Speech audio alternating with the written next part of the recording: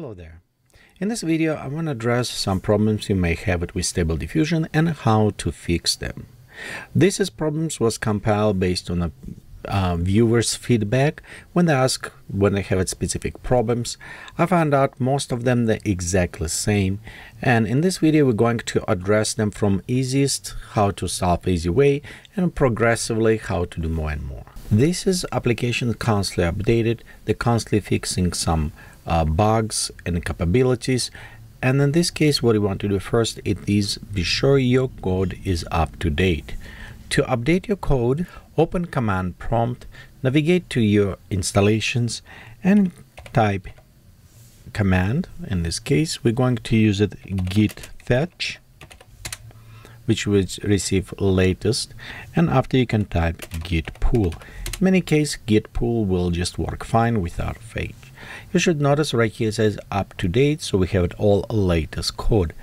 But you also can make it a little bit easy. Instead going to the prompt and typing, you can go and navigate inside your Stable Diffusion, open user.bat file to the edit, and inside this batch file you can add on the top git pull, and be sure as we inside our file we want to be sure our xformers is launching and we have access to API. So this is in a command line. We'll come back a little bit later to the command line, showing some additional options you can update it. This is a nice way to do every time when you start. It's actually check for latest code, but it's also have some withdraw by doing this. It's meaning if you already have a stable version and it's worked just fine, git pull may get it latest update that will be incompatible with some of your extension, and it's maybe break it. So it's up to you what you prefer. You can go ahead inside the command prompt and just update code when you feel like or something does not work, or you can put it inside the webui-user.bat file and pull out every time when you start the application. Next, as we're speaking about updates, it's very important keep our extensions updated. For this, we'll go inside the extension tab, and right here you can click check for updates. We will going to our repository, check if it's any new available, and after you can click apply and restart. I noticed that sometimes some extension will require almost restart the server itself, so you close it your webui-user.bat file window and restart that again. So the next most common problem is a conflict in a library.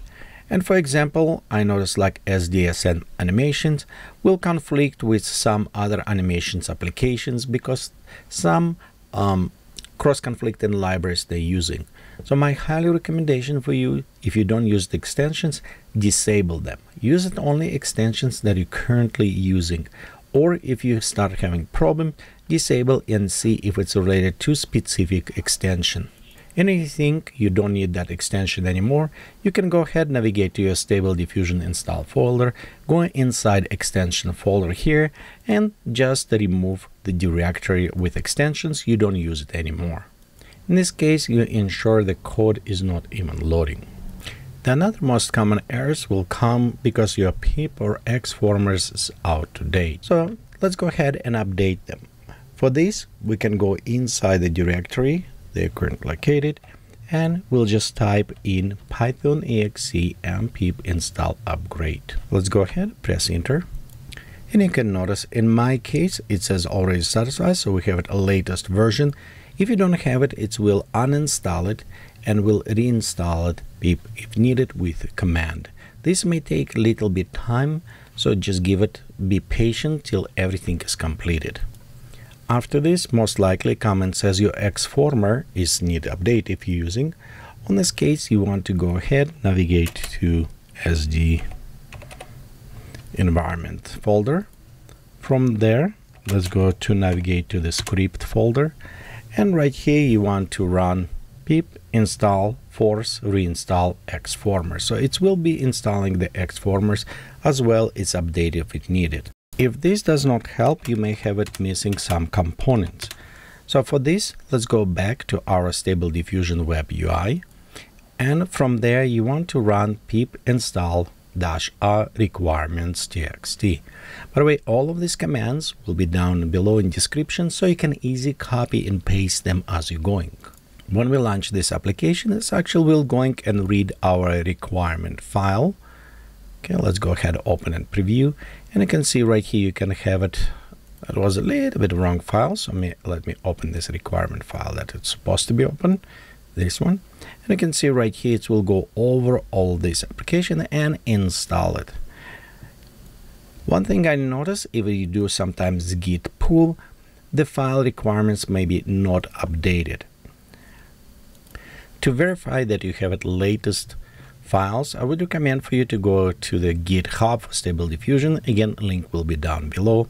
Scroll down to requirements files, and you can actually click and open and view that file. In this case, we can put it side by side and just verify if they're same. If they're not same and you already did git pull, probably have some files that did not allow to properly put code inside. Some maybe merging conflict or something. If you're very familiar with Git, you can fix by yourself. But if it does not work again, then we need going to a little bit more dramatic approach to this case. Another problem you can do before we're going to what I call mini nuking or resetting everything, it's try to change your V environment folder, and it's work in many cases as well. This is due maybe some files was locked and not updated, or just some libraries corrupted or some other problem happened. So you just easy go and navigate to your Stable Diffusion folder, going down to environment and rename it. Like you can see right here, I have it V environment -old. This is old folder that I just rename it. And after this, you want to go and restart it, shut down your server and restart it. You notice it will take a little bit time because it's going to pull all of this code fresh from repository. And it could fix it many problems that you may have it. This specific folder does get abused and corrupted quite a bit often, so it's very good to refresh once in a while. And if this does not work, then we're going to our next step, which is kind of refresh all code in this directory. But before we do this, keep in mind it will override all of your changes. And if you modify your webui-user.bat file, it will override, so all of those settings will be gone. Be sure you save, or you can copy whatever you have it inside, or save your batch file in different name if you want to reuse some of these commands. Okay, so what are we going to do here? We're going to get first git fetch to get latest information. Again, we're going to repository, this repository what we just saw in here. Okay, let's go back here. So to this repository, we're taking all latest information from here. We want to type git reset space -- hard head. This will take and reset all changes, everything maybe was done by you or maybe other applications, to the latest code on the repository. After this is done, and I'm not going to do this because I already done this recently, you want to do again git pull. And when you're done git pull, it will go and pull out latest code and updating all files that was changed, that you miss it or corrupted. At this point, if you go step by step, you should have it upgraded your pip, as upgraded the xformers, and as well have it latest code for the Stable Diffusion. After you're done, restart your Stable Diffusion. And in some cases, you want to go back, even you already may be done, to the extensions, check for update, and apply and restart if any of them. Overall, this is very points that you need to look. One, be sure you have it every up to date, mostly Stable Diffusion and extensions. Second, you want to be sure your main application like pip or the xformer, other ones, applications up to date, as well libraries. And then you want to be sure your settings is set correctly and not conflicting like inside the extensions.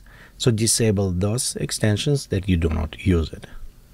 Hopefully this will help you to solve the problem, and keep in mind if nothing works, just nuke it and reinstall it.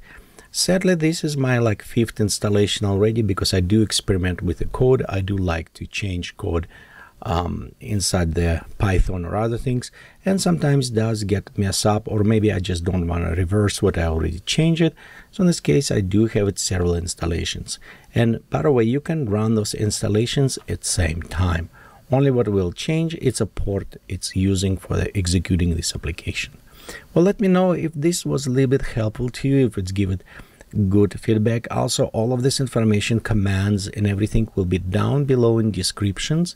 Let me know if you find some other problems and solutions, how you solve this. I greatly appreciate all of the community, because this knowledge is based on not just one person. It was posted on Reddit, posted on GitHub, posted everywhere. People, and this is a living tool. It's changing daily, and of course all code is changed, so no surprise, something maybe not work right now, but it will be fixed very soon.